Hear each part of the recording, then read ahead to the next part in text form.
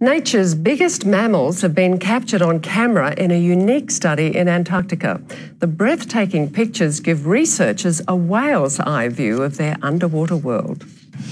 Welcome to their world, the freezing waters of Antarctica, as seen through the eyes of a humpback whale. The more that we understand about where these whales go and their needs in the environment, we can think about that as critical habitat and use that information to try and put those areas aside. The problem with living in the coldest region on Earth is the build-up of ice in your blowhole, though it's quickly fixed.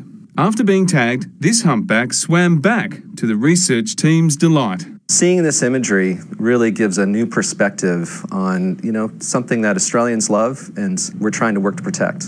The World Wildlife Fund in Australia is funding 3 digital tags using non-invasive suction cups. They contain sensors and a whale cam. Previous whale tags simply mapped these ocean giants. This study reveals their behaviour, their companions and their feeding habits. Already researchers have learned where these humpbacks gather, how they socialise during the day and feed mostly at night. The whale cams fall off within 2 days. They're then reused. Scientists say the data will help protect their feeding areas. We can really study these whales in a much more detailed way and a more meaningful way for policy. We may see these whales watching us when they migrate north to breed late next month. Brian Seymour, 7 News.